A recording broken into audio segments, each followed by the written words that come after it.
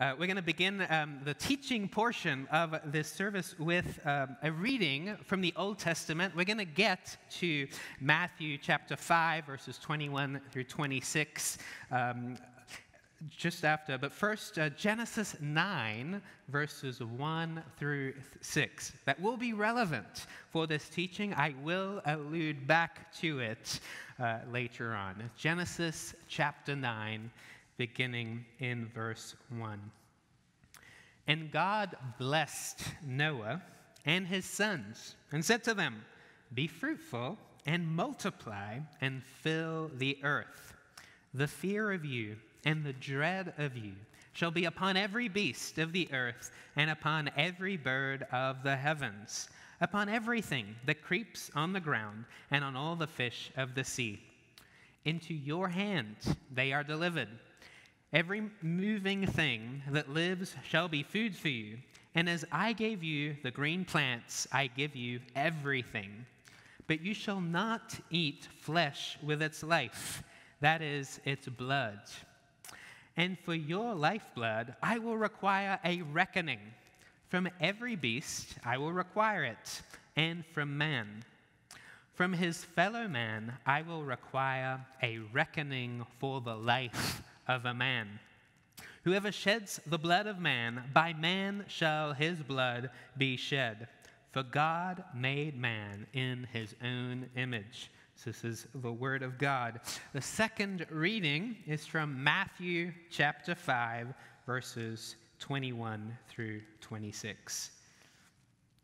As I get there, you'll have time to get there too. Matthew chapter 5, beginning in verse 21. "You have heard that it was said to those of old, 'You shall not murder, and whoever murders will be liable to judgment.' But I say to you that everyone who is angry with his brother will be liable to judgment. Whoever insults his brother will be liable to the council, and whoever says, 'You fool,' will be liable to the hell of fire.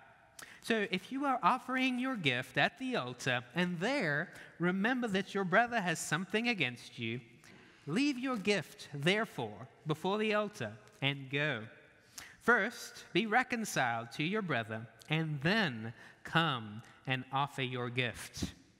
Come to terms quickly with your accuser while you are going with him to court, lest the accuser hand you over to the judge, and the judge to the guard, and you be put in prison. Truly, I say to you, you will never get out until you have paid the last penny." Let's pray.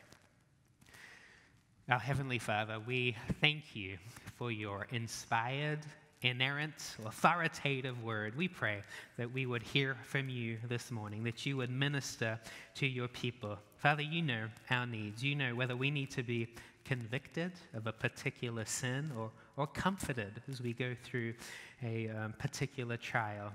Father, I pray that ultimately you would be drawing us to yourself, that we would love you more and love people the way we love ourselves. Pray these things in your Son's name. Amen.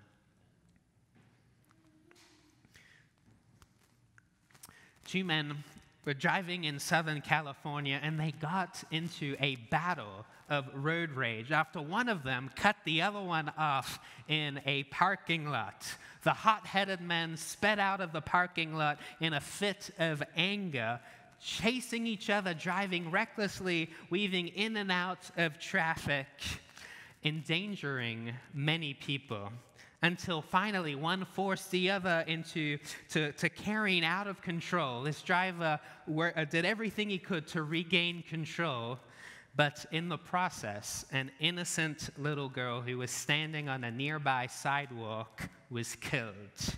A young life was taken simply because two men became needlessly angry at one another.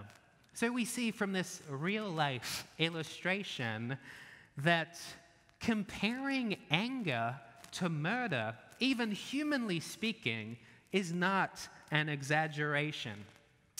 You've been going through chapter 5 in the Gospel of Matthew. Last week, you looked at Matthew 5, verses 17 through 20, and you learned two things about Jesus' relationship to the Old Testament. He said, "I did not come to abolish the law." In the first century, the scribes and the Pharisees were the authoritative teachers. And so in a way, they became so known as to be the authority that if anyone would say something that appeared to contradict their teaching, people would assume, well, then they must be denying the law of Moses. Jesus makes it clear he did not come to abolish the law, but to fulfill the law, so that his followers' works would be greater than the works of the scribes and the Pharisees.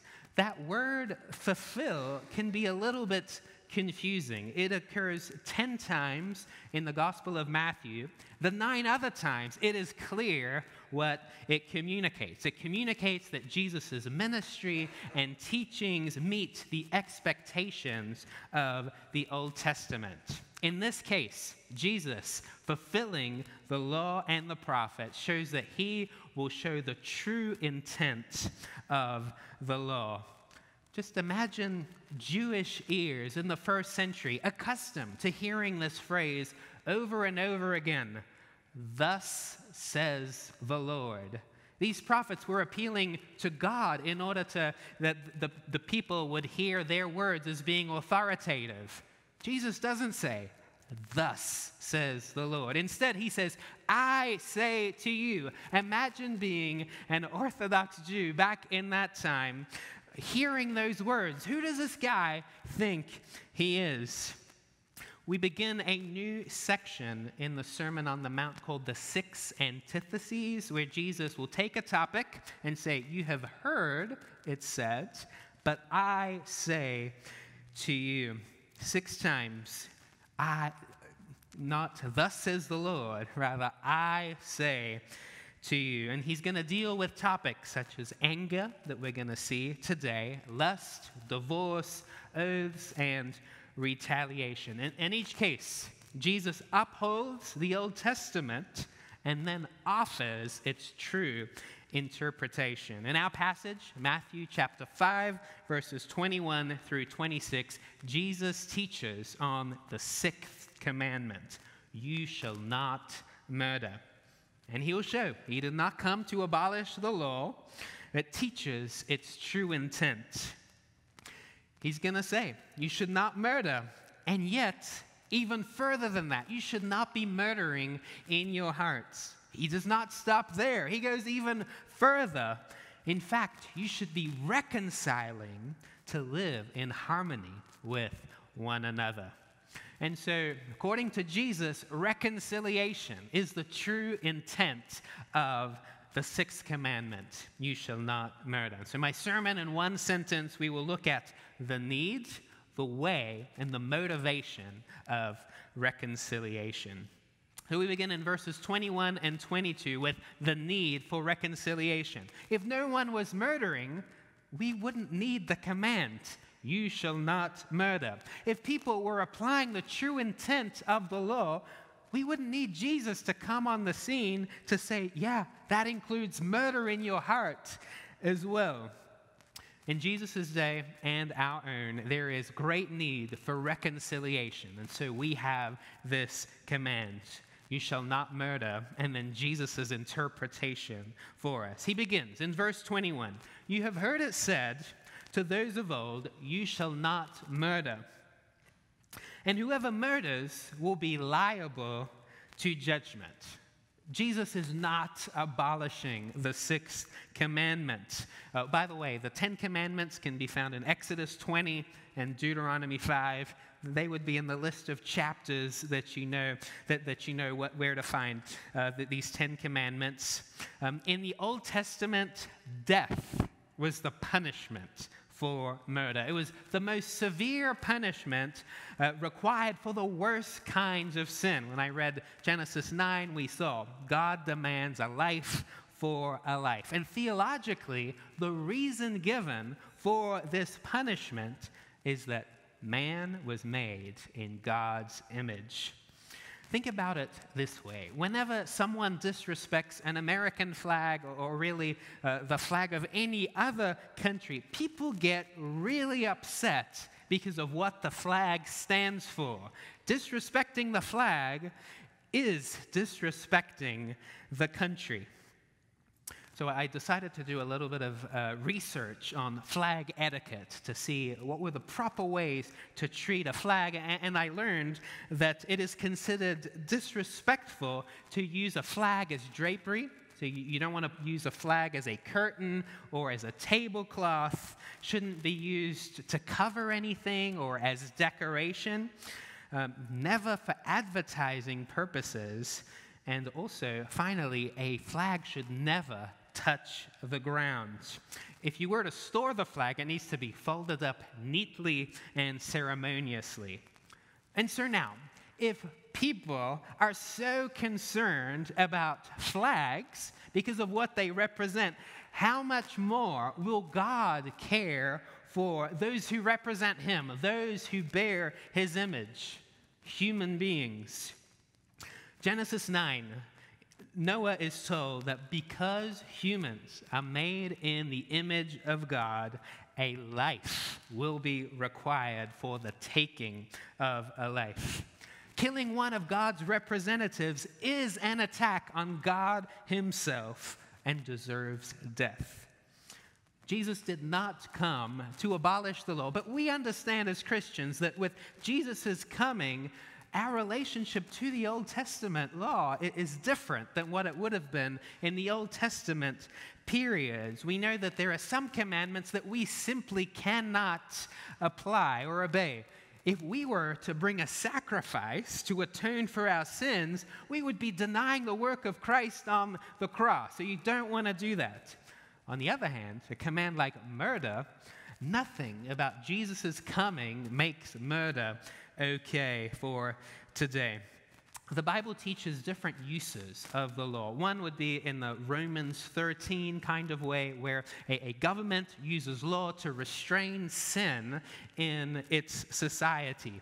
A second use of the law that you can find in Galatians and Romans is that the law is like a mirror. It shows us our sin, and then it points us to our need for a Savior. Thirdly, the law also teaches us how to live a life pleasing to God. But one of the things the law never does is congratulate you on how well you are keeping it. And so it's interesting to see what the scribes and Pharisees did with a law like the Sixth Commandment, where they apply it, they believe it, they apply it literally, so that if you have not committed a physical murder, then you stand righteous in God's sight. With this narrow interpretation, then, it would be possible to keep God's law and be righteous while being crippled with anger and bitterness towards a neighbor. Jesus shows that you can be a murderer even if you haven't physically killed anyone. In fact, He calls us all murderers to some extent, for we've all had murderous hearts at some point in our lives, and for some of us, very regularly. So avoiding physically killing another human being is the lowest bar to obey the Sixth Commandment. In Matthew 5:22, Jesus expresses the full intent of the law by getting to the root of murder, which is anger. And He does this with three parallel phrases. Verse 22, everyone who is angry with his brother will be liable to judgment. Whoever insults his brother will be liable to the council. Whoever says, you fool, will be liable to the hell of fire. So, murder may lead to judgment, but Jesus teaches anger leads to hell. Not all kind of anger is wrong. If you were to read the news and hear about a horrific crime, it would be appropriate to feel anger.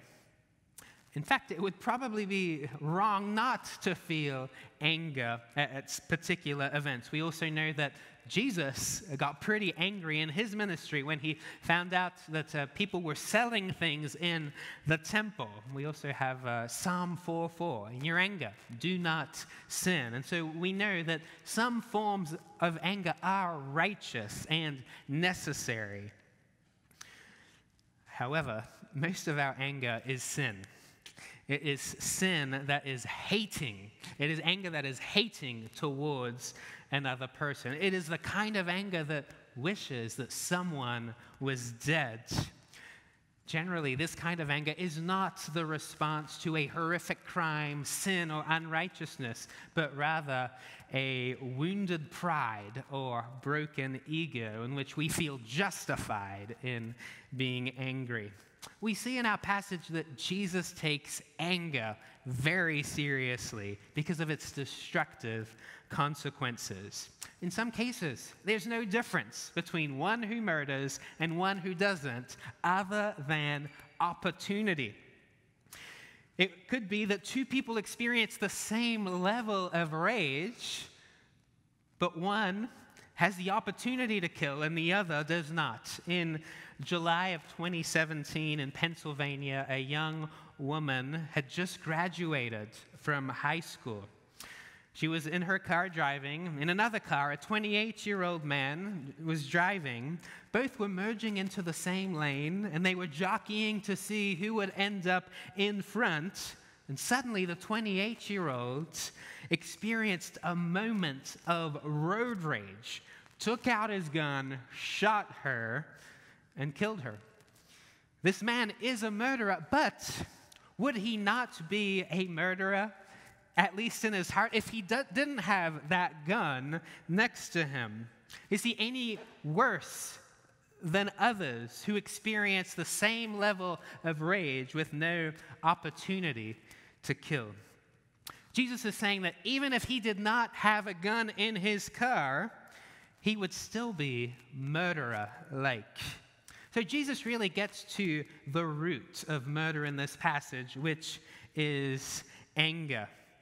He's not making up anything new. He's just highlighting the original intent of the law of Moses that was always concerned for the heart. Sometimes you'll hear, in the Old Testament, people were concerned about external things, the external application of the law, and then Jesus comes in and makes it all about the heart. Here's an assignment. Read the book of Deuteronomy. Every time you read the word heart, underline it. You will see it is found throughout this book. And so Moses was concerned with the heart. I remember the last time I yelled at someone. It was a family member. You tend to be on your best behavior with other people, but not with family members. It was December 2015.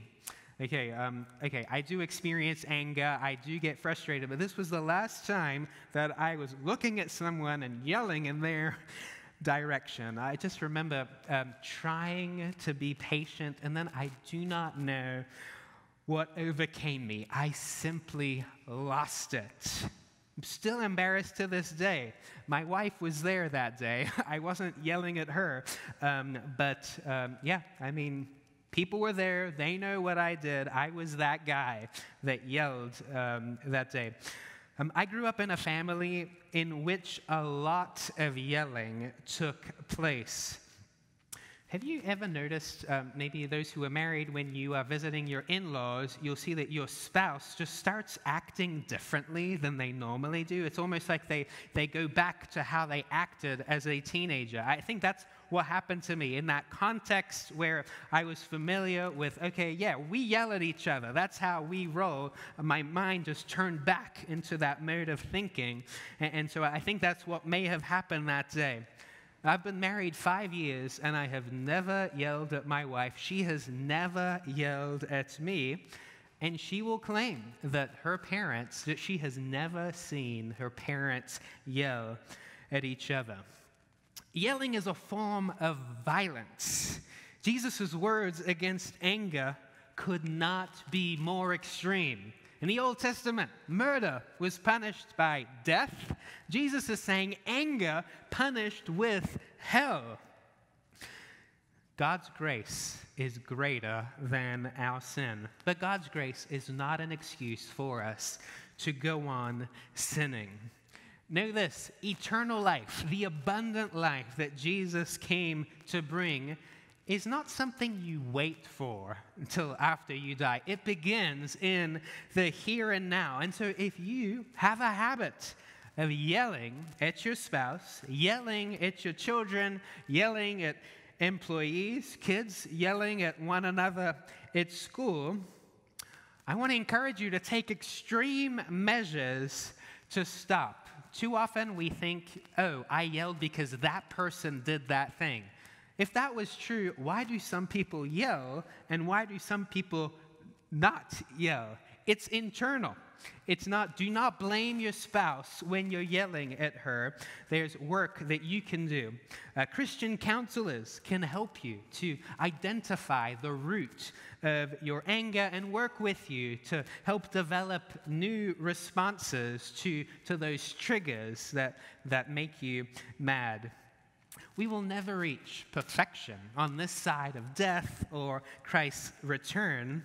But God will heal you if you allow him. You need to make yourself available to his work. Get on your knees, pray, lament, worship, delight in God, fast. Show that you're serious about this. Meditate on God's word, spiritual food. Don't just do this for 30 seconds in the morning. That will not affect your way of life. But as we practice these spiritual disciplines, God renews our minds. Anger will not just disappear if you do nothing about it. If you have a habit of yelling at your spouse, yelling at your children, you will continue to do that unless you take extreme measures. It's like trying to lose weight without a plan. Could happen, but probably not. You need to come up with a plan. Be serious about this. Because of our murderous hearts, enmity, and anger, God gives us commandments. Thou shalt not murder. Do not be angry. But now in verses 23 through 26, Jesus provides the way of reconciliation. The way of Jesus is not one simply of refraining from evil. Okay, if that was the case, we would live perfect lives if we locked ourselves up in a room and never interacted with anything. That is not the Christian life. Jesus sends us out into the world in order to shine before men. In verses 23 through 26, Jesus offers two illustrations about reconciliation. The first in verses 23 and 26. Jesus says, if you're about to bring an offering and there remember that someone has something against you, leave your offering and go reconcile with them. Very importantly to this is the context. Jesus is talking in Galilee, which is at the very north of the Promised Land. You didn't just bring an offering to your local synagogue. You had to go down to the temple. If you remember in the Old Testament, the northern kingdom, southern kingdom, Jerusalem is in the southern kingdom. There were 80 miles between Galilee, where Jesus is talking, and the temple, the place where you offered your sacrifices. And so Jesus is suggesting, leave that animal, go make a one-trip journey, and then come back. This teaching is extreme. And the reason Jesus uses such extreme language is to show God is serious about right relationships. In 1 John chapter 4, verses 20 and 21, we read, if anyone says, I love God, and then hates his brother, he is a liar. For he who does not love his brother whom he has seen cannot love God whom he has not seen. Whoever loves God must also love his brother. And so maybe you need to respond to Jesus this morning. Respond to this illustration. Feel free not to do this now, but maybe some of you will have to apologize to your spouse, Some will have to apologize to their children. You know, I like asking this question to adult around my age. I ask, do you remember a time when your parent apologized to you? I think 9 out of 10, I hear, nope, never been done. Maybe they're forgetting, but there may be something there, and there is a need for parents to apologize to their children when they wrong them. It could be a friend at school, a colleague at work. We are called to reconcile. And in the second illustration, in verses 25 and 26, Jesus encourages us to reconcile quickly with those who may be accusing us of any wrongdoing. If we do this, we will be spared of so much drama and headache that comes along with ongoing conflict. In both of these illustrations, in verses 23 through 26, Jesus stresses positively what it looks like for his disciples to obey the commandments. You shall not murder. More than just avoiding murder and getting angry, positively, in the words of Paul in Romans 12:18, as much as it depends on you, be at peace with everybody. You know, sometimes reconciliation is impossible. You may try to apologize to someone and they just reject your apology. In that case, you've done your part. Doesn't mean you can't try again a week later, but at times, for whatever reason, you have done something and someone will just not want to be reconciled to you. In other cases, you may have been offended, and your offender may have an inflated view of themselves where they couldn't imagine possibly ever hurting you and will always deny ever causing you any harm. In those cases, it is hard as well to reconcile, but as much as it depends on us, we want to forgive quickly, confess our sins quickly, and every time we reconcile, we are positively fulfilling the commandment, you shall not murder. May Jesus' words convict us. And on this side of death, or Jesus' return, we will never truly live up to the expectation laid out for us in this text. We need help. And the motivation this morning to be reconciled to one another is the gospel. The biggest mistake that we can make is to assume that because we cannot perfectly live in harmony, that we're not even going to try a little bit. Christ suffered the consequence of our unrighteous anger toward other people. He faced God's righteous anger at our sin, and now he offers us peace. Christians, you have no choice in this matter. If you have peace with God, you must strive for peace with others. By definition, Christians are reconciled people who reconcile with others. Paul outlines the implication of God's reconciliation with us in 2 Corinthians 5, verse 18. All this is from God, who through Christ reconciled us to himself and gave us the ministry of reconciliation. This ministry that we're given as Christians is to proclaim the gospel, which is the message of reconciliation. But we cannot, with integrity, call people to be reconciled to God if we are not ourselves willing to be reconciled to one another. If we take Jesus seriously, we must take relationships seriously. To live consistently and allow people to see the gospel lived out in our lives, we must reconcile because God reconciled us to himself. The way we become Christians is by asking and receiving forgiveness, and that becomes the name of the game for us. We are people who ask for forgiveness, receive forgiveness, and then extend that to other people. our efforts to reconcile has huge potential to be a great witness to others. Parents, your children are watching. If you live in a workplace where you are the only Christian or kids at school, if you have lots of unbelieving friends, you are being watched. And every attempt to reconcile will shine bright in a world full of anger and bitterness.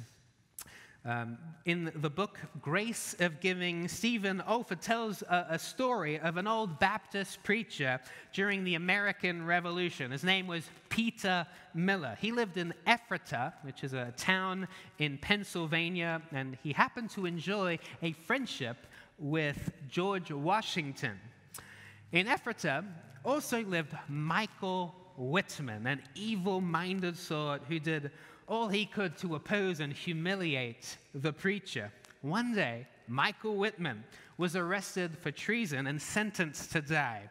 The preacher, Peter Miller, traveled 70 miles up to Philadelphia to plead for the life of the traitor. "No, Peter," General Washington said, "I cannot grant you the life of your friend." "My friend?" exclaimed the old preacher. "He's the bitterest enemy that I have." "What?" cried Washington. "You've walked 70 miles to save the life of an enemy? That puts it in a different light. I'll grant you your pardon." And he did. Peter Miller took Michael Whitman back home to Ephrata, no longer an enemy, but a friend. Let us obey the sixth commandment, "You shall not murder," Jesus' way, not by simply avoiding murder or avoiding anger, but rather positively striving for harmony in all of our relationships, in all our spheres of life, the family, the workplace, and the church. Let us live out reconciled lives flowing out of Christ's reconciliation of us by what he did for us on the cross. Let's pray.